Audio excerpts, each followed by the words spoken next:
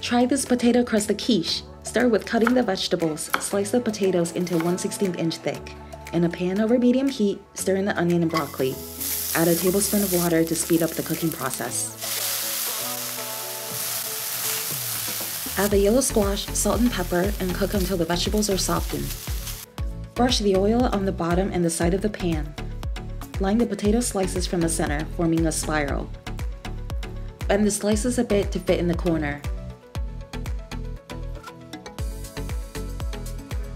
Add a second layer to the bottom. Place the vegetables on top of the potatoes. Mix the eggs with the stock. Stir in salt, ground pepper, and nutmeg. Pour the mixture over the vegetables. Bake at 375 degrees Fahrenheit for 45 minutes.